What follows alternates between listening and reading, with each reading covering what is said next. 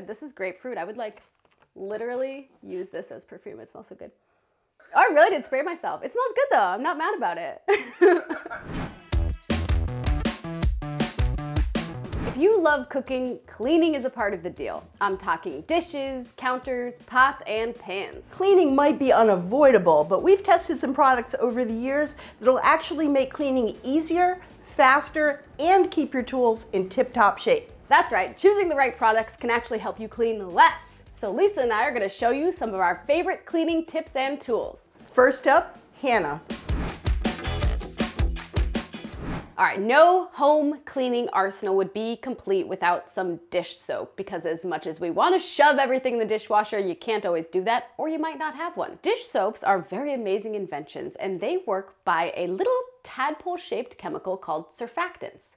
Surfactants have heads that attract water and tails that attract oil, encouraging the two to mix, and this is what washes your dishes. Surfactants can be derived from plants or petroleum, and experts we spoke with told us from an effectiveness perspective, it doesn't matter where they come from. It matters more the individual formula and quality of the surfactants used in the product. Witnessing this testing was where I became completely brand loyal to our winner here, Mrs. Meyer's, because it was amazing how much more effective it is than other soaps. We made a total mess in this testing, burning on all kinds of things, and one of the things we chose was teriyaki sauce. Because it has so much sugar in it, it can be a total pain to clean once it's burnt on. Mrs. Meyer's soap clean teriyaki sauce more than 2 times faster than other soaps in our lineup. It's also 97% naturally derived, so this is one of the plant-based products. Dawn, for example, Dawn was in our lineup. It did really well on cleaning, but Dawn is derived from petroleum, so this is a more eco-friendly choice. Mrs. Meyer's can be a little more pricey than other options if you just buy a single bottle at the supermarket, but I actually buy them in packs of 4 or 5, which makes them much more cost-effective, and I buy them and refill them. They have these bulk containers right here. I've actually had this bottle for over a year now. It looks pretty good still. And you can buy it and refill this. So there are ways to make this more cost effective. All right, now let's head over to the sink and I'm gonna show you how well this stuff works. One of the things we learned is if you want your dishes to go faster, soak them slightly. I'm not talking overnight. Here we go. Little soap.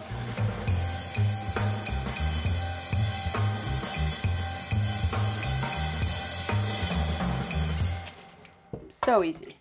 All right, so next up, paper towels, one of my most favorite testings we've ever done, and that is because the outcome of this just blew my mind. We tested 12 different rolls of paper towels. We looked at everything you could possibly imagine. We tested them on 6 different surfaces. We cleaned out wine glasses looking for lint left behind. We drained bacon. There's more, I'm not even listing them all. Point is, we tested the heck out of these things, and we learned so many interesting things. The first thing, select a size versus full size. It doesn't matter. It's up to you. Personal preference. Do you want to be able to select a smaller sheet or do you just want a consistently large sheet? That's up to you. Beyond that, brand really, really matters. Our winner here from Bounty just knocked it out of the park. It is much more absorbent, much more durable. You can really scrub one of these like it's a washcloth. We found a single full-size sheet of Bounty could hold a 1/4 cup of water. That's about twice as much as lower ranked brands in our lineup. It also are a double ply, which means they didn't leave any lint behind, which is really nice. You don't want lint on your wine or on your steak. And get this, this is what really blew my mind. All of these brands, Bounty, Viva, etc., they have a budget line and then they have their flagship line. So Bounty has the essentials or the basic line, which is cheaper when you buy 1 roll compared to the flagship Bounty roll. But get this, it actually is more expensive per sheet. We ripped off single sheets, counted the sheets per roll to figure this out. Bounty is actually cheaper in the long run per sheet. It's also cheaper and more effective in the long run because it is so strong and durable. You can grab 1 sheet to do something. With smaller rolls, thinner rolls, check this one out. Look at that. With this roll, you're grabbing 2, 3 of these to contain a spill. With Bounty, you just grab 1 and done. It might cost a couple more cents per roll, but you're actually saving money in the long run with Bounty.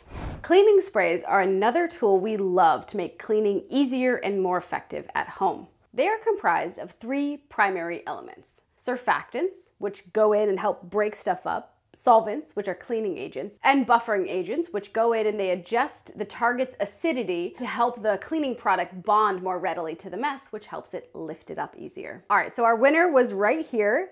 This is the Method All-Purpose Cleaner. It's half full because this is mine, because I use this at home ever since witnessing this testing. It is effective, smells good, they come in all different scents. Smell was kind of a big thing here. Some of them were really powerful, whether it was like fragranced, floral fragrances, or whether it was like the bleach in there. Some of them really, slapped you across the face. This one was effective and had a nice gentle scent that we could smell, but we weren't bothered by. It took a very minimal number of sprays to be effective at cleaning, which is great. You know, some of these things took like 1,000,000 sprays to get something clean. And it also made cleaning fast because it was so effective, it was so good at breaking things up. Much like, you know, with dish soaps, it can be petroleum derived or naturally derived. This is a naturally derived product, which is very nice. It doesn't leave any streaks behind, and it doesn't damage the surface you're working on. You know, we actually did see some of this. You know, some of the really strongly fragranced models left the surfaces smelling stinky too, which you don't want that. Other ones that had bleach in them, they actually dappled the surface of some of our wooden testing surfaces. You don't want that either. You want something that's effective but not harmful to your surfaces. And our winner here from Method really just nailed it on both of those fronts. You should have seen some of these testings were just out of this world. We cleaned the stovetops and hoods in our testing kitchen, which is like, it's a professional kitchen. People are cooking in there, you know, 40 hours a week, nonstop. There was a huge range in how effective these were. Our winner here took 8 sprays to get a stove completely clean compared to like 14 sprays for some of the other models. That's a huge difference. The other test we did that I thought was so funny, we exploded tomato sauce inside of microwave. I've definitely done that unintentionally. You might have too. So we did that test because you know what a pain it can be. Some of it gets cooked on. Tomato sauce is sugary. It's hard to clean. When you're dealing with a problem like that, you want it over as quickly and painlessly as possible. And finding the right cleaning spray will definitely help you clean up messes like that faster. And Method, you know, aced it on that test too. All right, now let's go check out Lisa. One of the most important things that you're going to be using, at least I use every single day when I'm cleaning up, is a kitchen sponge. I use it to wash dishes, sometimes wipe down counters, and basically clean everything. I start here. We tested 10 sponges of all different materials and shapes and sizes, and this was the best, the O-Cedar Scrunge, which is, you know, kind of a silly name, but it's a great sponge. And it's a scrubber, so scrunge. And I kind of thought, you know, aside from the really weird gimmicky sponges, like how much better is this sponge than, you know, any other normal kitchen sponge? I'm here to tell you it is so much better. It's a good size. It's not oversized or undersized. The really small ones we were like folding up and trying to hold with our fingertips. The big ones couldn't get into small spaces. This one had a really winning combination of cellulose foam and then this acrylic scrubbing surface. It's got ripples in it, and those ripples actually matter. The texture helped us get in there and lift off food. It really does a better job at cleaning, but then it also rinses clean really well. Things don't get in there and stay there. Normal kitchen sponges, as you're using them, they get kind of smelly, they get food in them. You can never really get them clean. You chuck them out, you get a new one. This one lasts so much longer. We also test how much they absorbed, and this was one of the most absorbent. We had one that was made out of silicone, and obviously it absorbed zero, nothing. We had another one that was covered with this sort of plushy fur, which seems super nice, except when it got wet and full of like biscuit dough, it was like a disgusting wet teddy bear. Do not buy that sponge. So a few years ago, people were scared of sponges. They learned that, you know, bacteria can grow in them and that maybe they shouldn't be using them. I'm here to tell you that we actually did those lab tests. We took the same sponges that we used and we set them to one side, still wet, you know, like people do where they'll wipe something that's dirty and then leave it face down in the sink where it stays wet. And then we did the same thing and we rinsed it and squeezed it out really well. The difference is amazing. It's called colony-forming units of bacteria. The ones that were still dirty and left in a pool of moisture grew like 300,000 colony-forming units of bacteria versus about 20. So 300,000, 20. This is what you want to do. You want to squeeze out your sponge. You want to rinse out your sponge. And it will keep going for a long time. And it's perfectly safe and nice and clean. I have one that I bought a pack of 6 of these. This one I've been using for 2 months, and I rinse it out and I squeeze it out and I clean it. The only thing that's happened to it in 2 months is that I have really sharp knives and I've cut little corners off of it over time. The back is perfectly fine.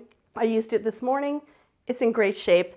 Totally worth it. These are better sponges. So when you've got messes that even our amazing scrubby sponge can't handle, that's when we turn to a scrub brush. Now we tested 9 of these, and this is our favorite. It is also by O-Cedar, and it's the O-Cedar Rinse Fresh Pot and Pan Brush. It has a lot of features that we love and that really made a difference. These bristles are made of plastic, and they are clumped together with wide spaces in between. So when you rinse it, it actually rinses clean. The bristles are just stiff enough to really scrub and cut through gunky things that are stuck on there. The handle is a good shape. It's got this little curve and it keeps your hands out of the hot water and away from the mess. We had 2 other styles that we just didn't love. Ones that were straight out from the head of the brush and ones that went straight up. None of those gave us the comfortable angle and the good leverage and power for good active scrubbing without making our elbows or wrists get into weird positions. It's got a nice size too. It's not too skinny. Some of them were like little toothpicks. The real winning part of this thing is this row in the back. It has extra stiff little thin row of bristles, and these got down between the thinnest, narrowest spaces on a grill pan and got all that old hamburger gunk out of there, the grease, the stuck on food. It was amazing. It could get into anything and you could get it clean. And it didn't damage the seasoning, which is kind of an amazing feat. You want it really scrubbing, but you don't want to just rip off the old seasoning. So you can't go in there with steel wool or something. The scrub brush is the answer.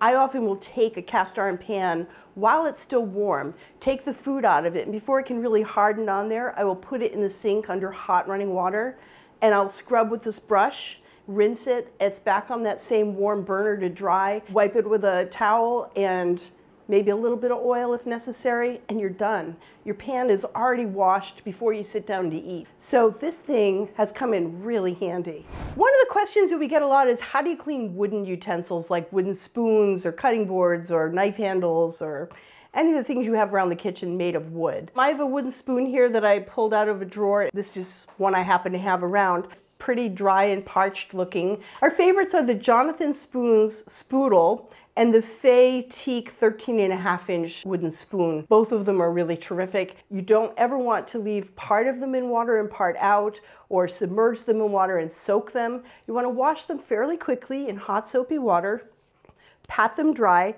and use mineral oil to moisturize the surface, and that keeps the wood in great shape. So you just want to use a little bit, and you can either use your hands if you want to, because honestly it's really good for your skin too, and just rub it in, get the whole thing, get the sides, the bottom, everything.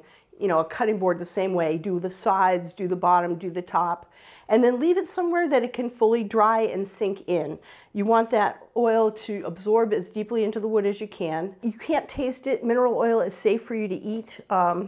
It's funny because on the container here it says lubricant and laxative.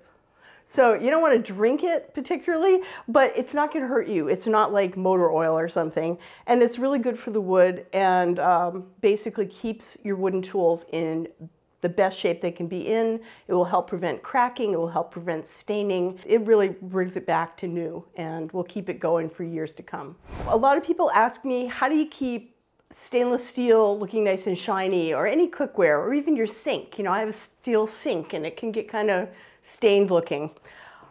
Our secret is barkeeper's friend. If you know, you know. I know some of you already use this. If you don't already, go get some. I get this at the hardware. It cost a couple of bucks. It's a big can. It's a cleanser, and it's for stainless steel, porcelain, ceramic, copper, brass, fiberglass, corian, chrome, aluminum. It will get under any kind of stain and really lift it off and leaves your stainless steel pans really shiny. Don't use it on cast iron. It will take off the seasoning. You don't want to get it on your skin per se, so it's a good idea to wear some gloves. It is really good. I use it on everything. I use it to clean my counters, sink, pots and pans. This is my beloved all-clad D3 stainless steel 12-inch skillet. This is our favorite, our test kitchen favorite. I have had this for about 15 years. And this is what happens to the bottom. It gets kind of brown. So for people who like to hang up their pans as a decorative thing between cooking, you want to get that cleaned off so it's shiny like this side. The active ingredient is oxalic acid, which really cuts through grease and baked on brown stuff and rust and all kinds of things. And I've got my pan wet. I'm going to sprinkle it with plenty of Barkeeper's Friend. Now normally I would do this in the sink, but I want you to be able to see. As you scrub, oh, this is kind of amazing. This little silver spot is appearing in all the brown. I'm just going to do a little more, and then I'm going to rinse it off and show you. This is so satisfying, honestly. In just a couple seconds, I've got this like reflective, shiny spot, and I will show you. Look at that. You saw it right here, a couple seconds, and that brown stuff that was baked on there forever, it's gone. The people in our dish room at the test kitchen use it all the time. They're geniuses at getting anything clean, and this is what they like to use. So I'm like, hey, I'm getting some too, and I love it. All right, so cleaning sucks, but with the right gear, you can get it done faster and easier. For more information about all the products we talked about, check out the links below. Yep, make sure to like this video, leave us your cleaning questions in the comments, and hit that subscribe button.